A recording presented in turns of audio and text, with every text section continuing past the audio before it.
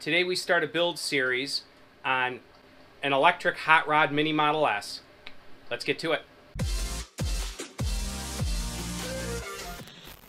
For those of you that are new to my channel, for about the last 10 years or so I've been building extremely high-end electric bicycles.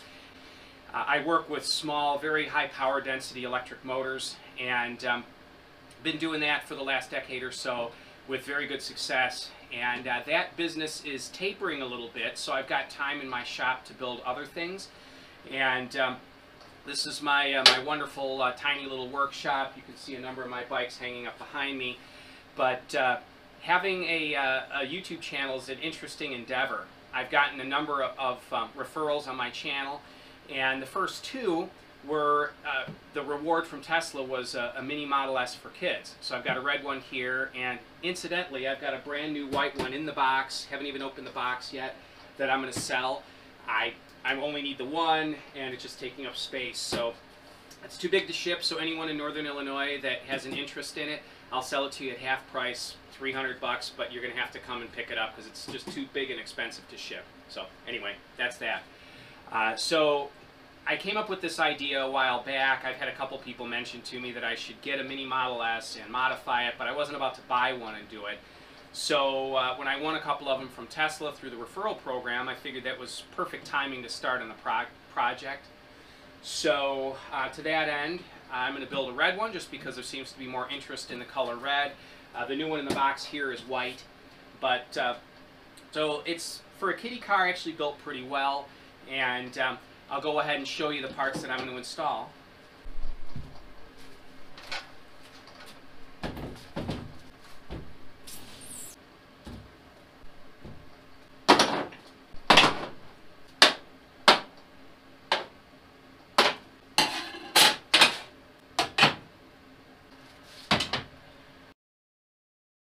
Alright, so to start with, I measured the stock wheel diameter or tire diameter on the mini Model S.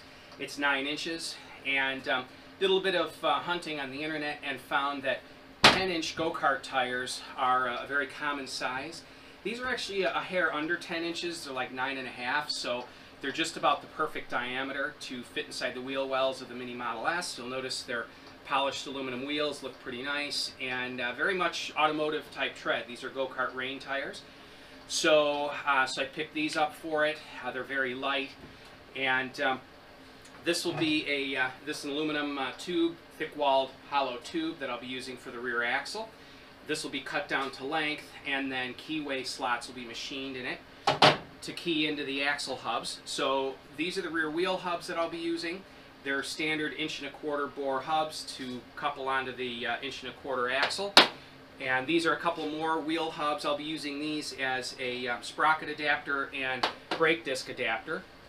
Speaking of which, this is a very small 120mm bicycle brake disc, and I'll be machining this to fit on one of the go-kart wheel hubs. I'm using this rather than a go-kart brake because it's lighter. Honestly, this is going to be less top speed and lighter weight than a typical go-kart, so I don't need as much stopping power, and I wanted very small diameter to get the brake disc up and away from the ground for protection.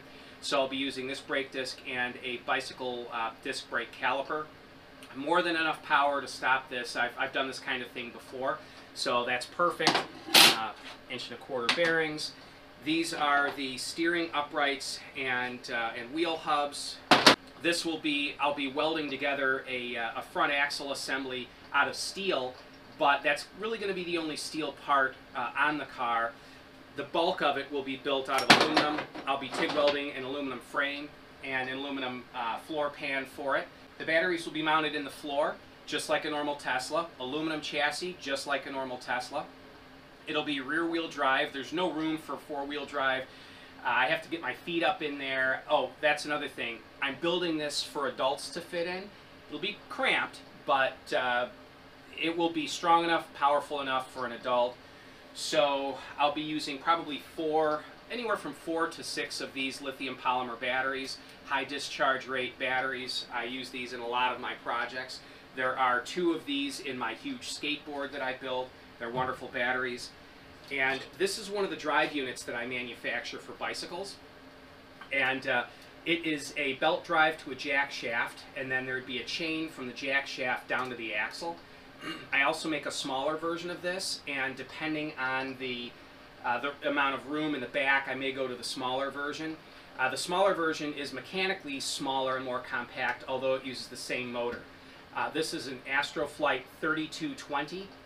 This motor is rated by Astro Flight at 4 to 6 horsepower continuous, but I have them spec the motor differently for me, and the way I've got it laid out, it will put out right around, depending on the application, 14 to 16 horsepower peak for a few seconds for acceleration, and continuous output of 7 or 8 horsepower, which is way more than enough for this application. I'll be building the car geared to go probably 25 miles per hour top speed. I think it's too small to gear it any taller than that. And honestly, I really want acceleration. I don't want something that's hazardous and going to flip over on corners. So it'll be geared to go about 25. I might gear it taller if it proves to handle the speed. So, but the amount of power this thing will have and torque will be mind-bending. These Astro Flight motors, though they look small, they're a little over 3 inches in diameter and 3.5 inches long. The torque that these things put out is monumental, and the RPM is very high, so they can be geared very low. And the biggest concern I have is flipping over backward. So I will actually put short wheelie bar off the back with skateboard wheels on it, because it will lift the front end. There's absolutely no doubt. In fact, the biggest difficulty on this is going to be programming the controller and setting everything up to keep the front end down. So it'll be ridiculous. So anyway, that's the basic layout of the project. I have a couple client projects in my shop right now, plus my normal job, all the YouTube videos I do, and so a project like this typically takes me anywhere from 4 months to a year to complete. I'll try to give updates weekly on it. The first thing I'm going to do is set up the axle with the wheels and the hubs and all the drive at the right width to fit up underneath the car, because that will dictate the width of the main frame spars, and it will dictate many aspects of the build. So I'll be setting up the rear axle. Once the rear axle is set up, I'll set up the front axle and just the basic frame, and I'll mount the drive unit, and I'll continue from there. So anyway, again, if somebody in the Northern Illinois area is interested in a Mini Model S brand new in the box, let me know. $300, I guess, would probably be fair. Just they have to be local to come by and pick it up. So go ahead and subscribe if you want to keep an eye on this build project. I am excited to get it going. My 15-year-old son has been clamoring for this. So anyway, thanks a lot, guys. Keep an eye on the channel, and I've got a lot of cool videos coming up. Take it easy.